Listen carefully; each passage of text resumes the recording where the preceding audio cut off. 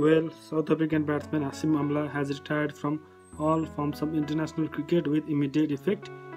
Well, in a career spanning up 349 international games, Amla aggregated 18,672 runs, including 55 centuries and 88 other scores in excess of 50. He has made the only triple hundred by a South African in Test cricket and remains the quickest batsman in the world to reach the landmark of 2,000, 3,000, 4,000, 5,000, 6,000 and 7,000 ODI runs. A naturally gifted stroke-maker, Amla was unmarked for fulfilling international career even as a teenager when he led South Africa at the Under-19 Cricket World Cup of 2002.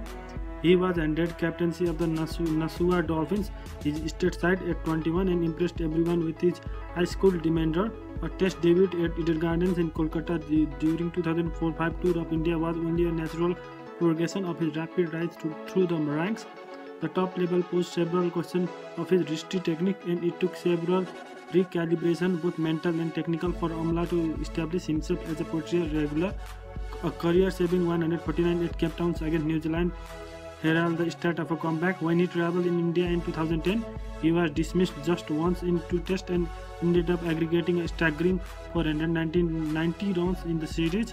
He followed up that with stellar show in England in 2012.